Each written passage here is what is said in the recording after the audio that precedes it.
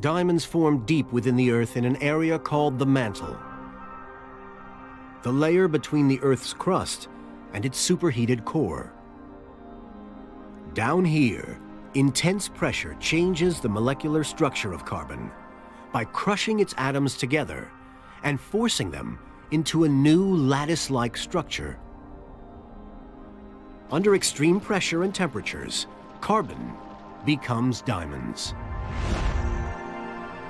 The temperatures have to reach about 1500 degrees centigrade and the pressures about 50 kilobars.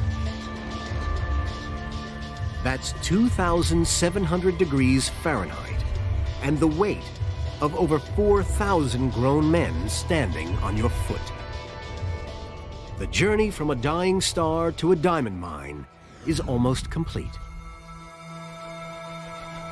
100 miles still remain between their source in the mantle and the Earth's surface.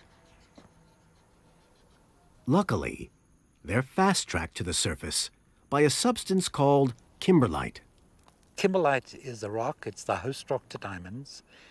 Even though the diamonds do not form in the rock, it's the transporter.